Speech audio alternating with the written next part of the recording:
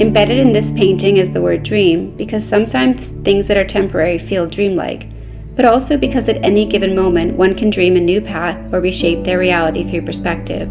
My oldest daughter helped create the starry sky from which the dream catcher womb hangs.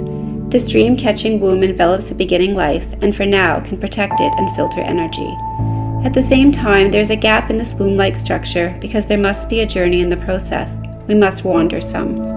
There are pink waves lolling in and human-like hearts floating above, each expressing a pulsing and rhythmic energy, a patterning.